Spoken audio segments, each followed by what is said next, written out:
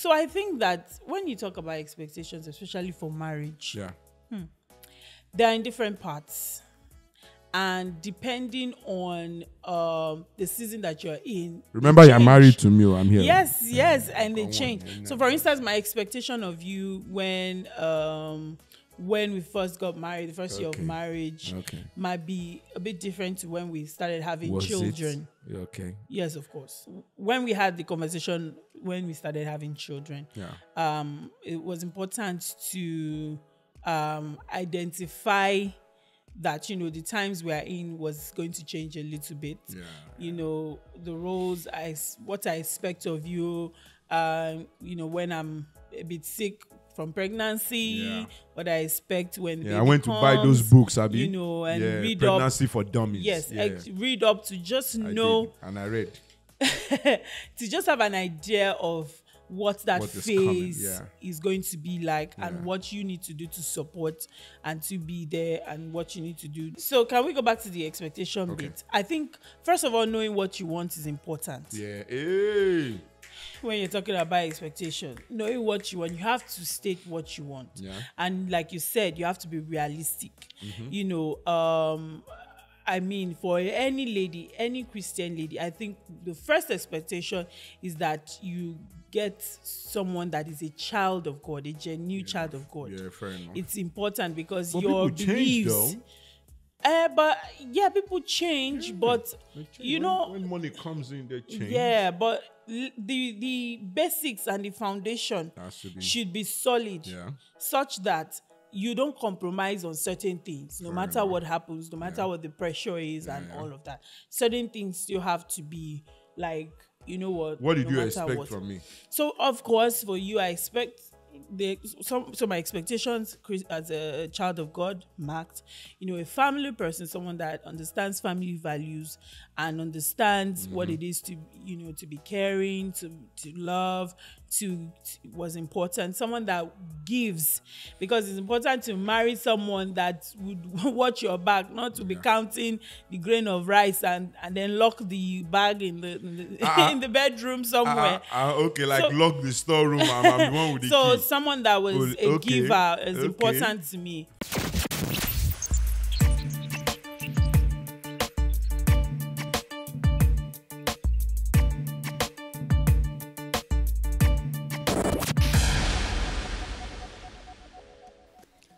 Hello.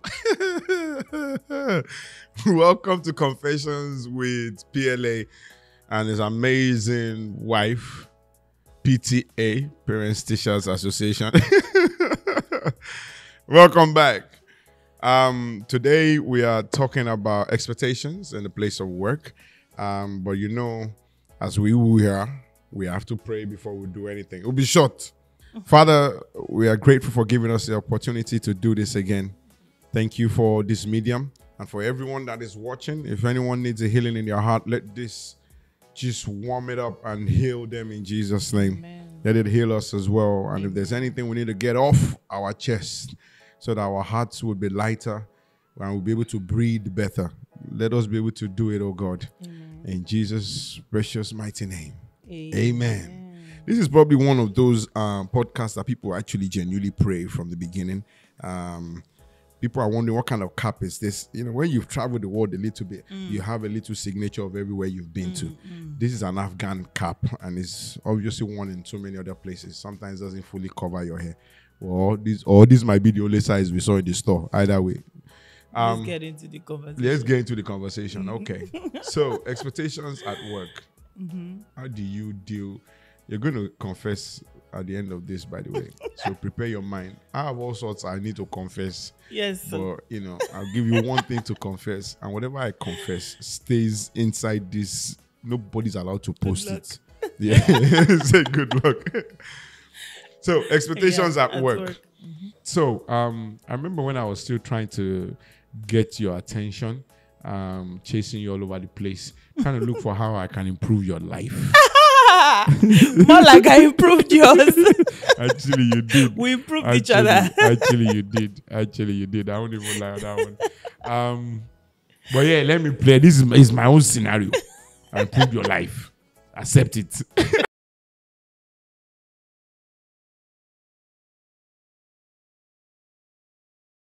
always waiting to Yes. react rather than to be proactive. So, you know, I released my company car. I started walking on foot. Filled it. I think it was maybe 60 naira per liter then for fuel or even less. So that you could, you know, we prepared the CV and then we mapped out all the different You companies. were so sweet. Yeah, extremely sweet actually. Extremely sweet. Too sweet. It's okay. Okay. We mapped out all the major companies that you would want to work with, even and then serve with before you finish the NYSC. For those who don't know the meaning of NYSC, Google it. Anyway,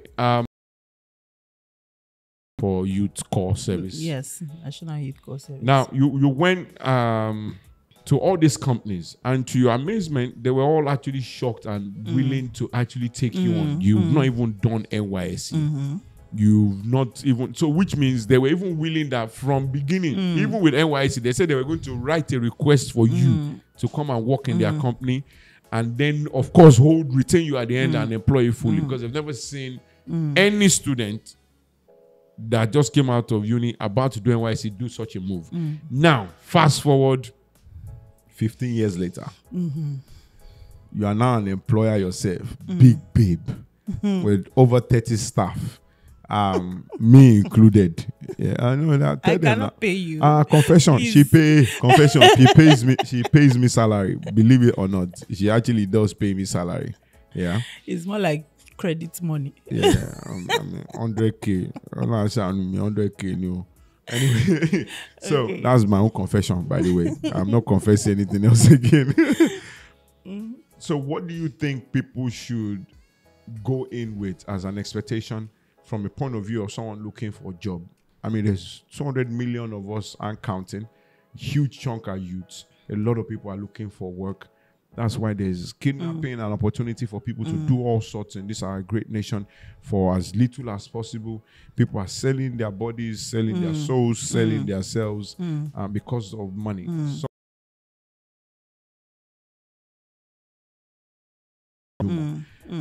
I mean, we have people in other nations that their governments are treating them well enough that this is not an issue. Hence why you won't see anybody trying.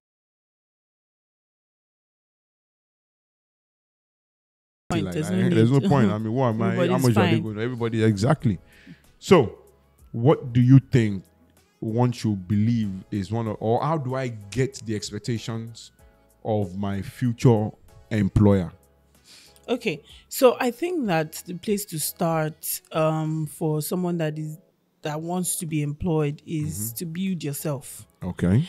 Build your skills. Obviously beyond education, there's certain life skills that one needs to be like what? To be okay. So, for instance, in addition to your education, your character has to be good. Okay. Your integrity has to be top notch. True. Self-confidence is important. Yeah. Your I have a story on that one. There's a lady that we're about to employ through one of my aunties connect. And they asked her to bring a guarantor. Forgive me, because a guarantor. And then the guarantor came in as her mom. And at the end of the interview, because she was already passed, there's just I think she'll be seeing a huge amount of money daily, cash, flowing through her hands back then before this cashless policy came. And the mama said that Auntie Ejeje ko jade na. As in, meaning, please let her excuse us from the place. The mom that came with the lady that was about to be employed, and she just told my auntie point blank that we cannot employ a daughter. You can't employ. Be safe. Your money will be safe in her hands. So you see, that's the thing. It doesn't stop with you getting an education, tertiary education. There are other things, like I mentioned, that you have to do. So building yourself in terms of what you need to do, the roles you have been employed for, if you need to do additional courses, get certifications, this and that will help you do better at your work. And I think one other thing that is needed is you having a conversation, whether it's with your employer to know what exactly is expected of you. You know, because sometimes you find that people apply for a certain people have skills of maybe their CV has certain skills or personally some of the CVs not lie. People go and lie on the CV. Exactly. They lie on the CV. And what they can actually do is different. It's different. So there's a bit of a gap there. So you need to have a conversation.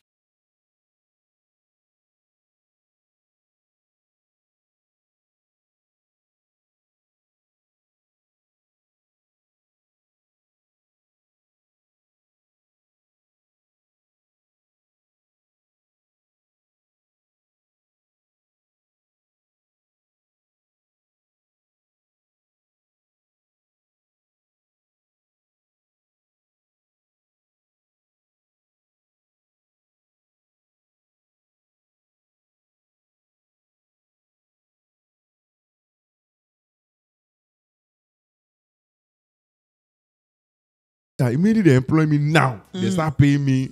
But that one is a job that people do per day, where they pick you up from the corner and you go and drop work on one site, and at the end they just pay you cash and you go away. But people that are working in offices, it is until 26, 27, 28. Maybe some companies do halfway through. And then of course there's also still the period of what you I'm trying to remember the name now, where probation, you know, where they make sure that is this person actually still okay. Some companies or most companies, I think. What does your company do? How long is your own probation? It depends on the role you're applying for. Oh, fair enough. Yeah, so usually we have about a month's period or beyond.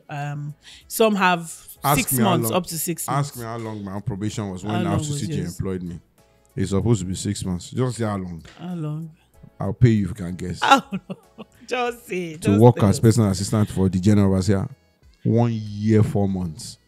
I don't know. Maybe they were praying that this guy must fail. They were praying. Even I was praying back like, no, I won't fail. Hallelujah.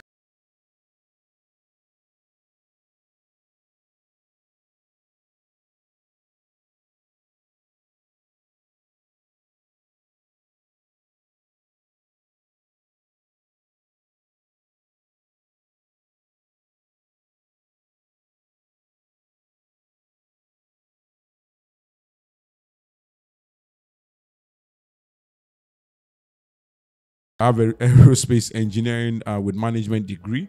I also have engineering project management as a master's. And, you know, I brought all my CV. And then after that one, they packed it aside and asked me to submit my spiritual CV as well. So it's not just a physical CV. Wow. So thank God that I had like some sort of idea that might happen. I went in there, 3-piece suit, came back out with singlet and boxers. You say that, but I do. No way. I refuse to believe that. I remove if not that this is safe. You think I'm going for water baptism afresh? I would have come out with only boxers, loincloths. I don't believe Elijah that. levels. I don't believe that, but I get your point. So yeah. One of the longest days of my life, from 8 a.m. to maybe 9 p.m. or something. As even if you're fasting, say you would have finished your fast energy. But yeah, but you know, but one of the things I also then ask, you know, to actually be honest, point blank, what do you know, I have an idea of what I believe your expectations are, but you tell me what you actually expect from me from this role. Exactly. And what I need to do, because then, you know, they mention their own from the point of view of the church, the administrative side of the church, but they also mentioned that my boss will also have a completely different thing because it's a personal assistant role from what they believe. But at the end of the day, I'm their own agent and their staff. But I am in that office. Now, do you have any people, any persons that you've employed that you regret employing? You know, sometimes people, of course, from time to time, we, as faith-based people, we employ people based on sentiments. Yeah, true. Which is another conversation entirely. Another episode. Yes, you know, you employ certain people, you know, just because you know them, not necessarily because you've tested their skills and all of that. And then I'll come and shock you. Yes. Let me ask you this one. I'll be honest. Yeah. will you employ someone that is going to your parish and your church? Yes, I would, but it just depends. The person would have to go through certain I don't know that one. Yeah. Slaps. No, I have a number of people that we Okay. attend the same. But you the cool same, with them? You know, because now we are crossing offices and the boundaries. You know, they see you in church. You know, there's a night vigil and you people have a delivery. And they want to come to the night vigil, especially now that you are the, as Americans would say, the first lady of a particular parish, or you know, the pastor's wife and all of that stuff. Or one really amazing young pastor like that is so cool. How do you then cope with that? So you have to. So what I do, because like you said, a lot of people make that mistake to think because we attend the same organization somewhere else, because we intertwine into other roles elsewhere, so they just sort of mix up everything. So I have those conversations to say, you know what, you cannot do this is your professional job, deliver on this. This is the time you're supposed to be working, do what you have to do. You can't turn up somewhere at 1 p.m. and say you're going for a service when you're supposed to be at work managing or doing something. So I think the from an employer, as an employer to an employee, is also you having these conversations, having rules laid down, having what you require that person to do. It's extremely important. You are a boss. Me, I'm working as a messenger for someone. But sometimes, we come in. The employment contract says 9 to 5 or 8 to 4 or whatever. But in most cases, it's never that time. Yes. It's never, for example, in Nigeria, and I don't know anybody that is going to any office except if they are living in the city, like Redemption City or any other city, or depending on which city, that actually leaves home anything less than 2 or 3 hours against the time they are meant to get to work. So for pilots, they count the time that you left home into your whole work of the day. But for some of us, we don't get closing hour. We only have starting hour. So it's your type of job. You knew what you were getting into. Yeah, I the role. job, I think the role that you're applying for also matters. So someone applying for the role of like a personal assistant, you know that it's a personal assistant. Personal. It's quite personal. So Super. It might mean that sometimes until your boss is ready to release you, then that's when you go. What about these creatives and all these social media people that the events is all over the place? Yes, it's the job that they... Some of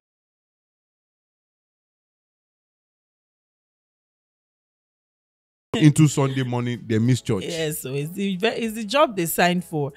I mean, because obviously you can't drop the camera as a cameraman for an event that is going to be an all-night event and say, let the thing be recording, guys, I'm out. Yeah, fair enough. You they have won't been employ you again. So you have to understand those things. That's why some people refuse to do certain types of jobs because they want to have freedom in a certain type of way. Can I count it a blessing if my job involves me, and I'm in huge contracts, but involves me in selling alcohol to other people?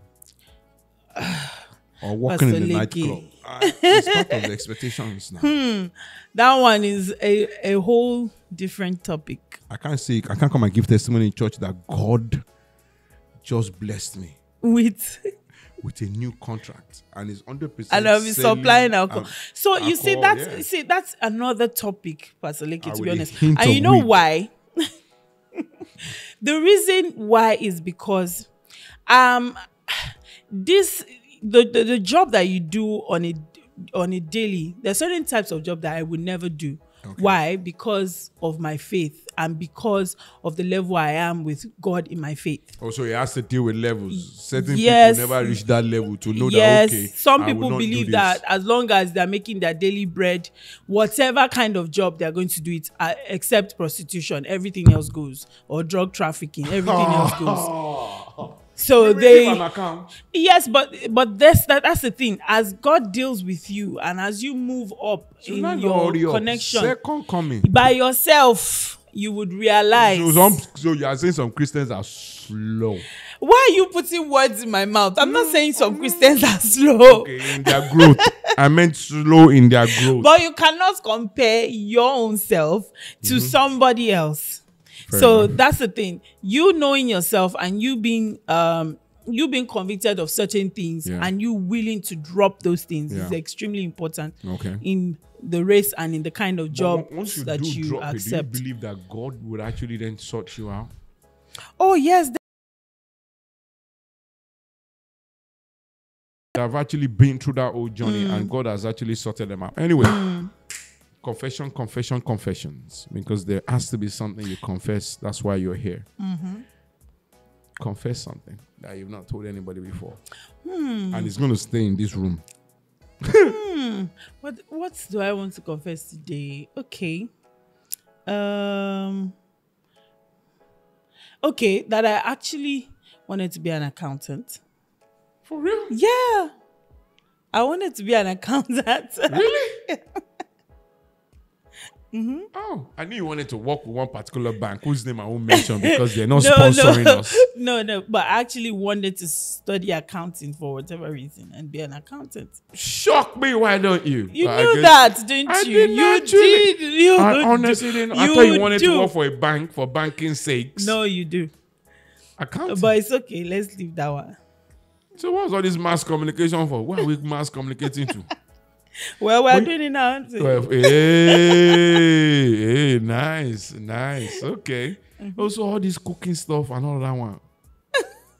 Yeah, it was as a side. It was As like a side. passion. Okay. It was a passion. Yeah, all right. So your side also became your main also. And the accounting one just,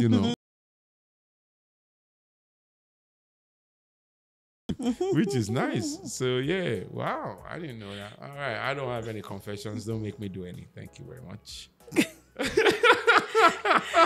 Goodbye, everybody. No, it's not goodbye. To marry a Brazilian babe. Wow. So what happened? No, it has to be a Nigerian Christian. Absolutely no issues with Brazilians. Funny because if you look at the world map, the kind of shows like Brazil was kind of connected with Nigeria at some point before the earth plates drifted millions and millions of years ago, and they have almost the same things we do and all of that stuff. But it was just a weird thing. I don't know why. I honestly don't know why. From everywhere you could pick. But yeah. Maybe it was just a childhood fantasy of some sort. All sorts of weird fantascy. I mean, I'll give you It's this okay, one. don't This one is free. okay. No, this final confession is free. Final one is free. I actually wanted to be a sniper before. A military sniper. God forbid, Batty. Why? It was the only reason why I did not follow through is because Daddy Joe said, I can't be winning souls and you are taking them out. Thank you, Daddy. If not that way, I need to. I will need that. That one doesn't mean that I will still buy my guns. On that note, this is lady-Leke Adeboye PLA Confessions with PLA, and our time is out. See you on the next one. Bye. Thank you. Bye. Nice one, buddy. Well done. Give me a pound.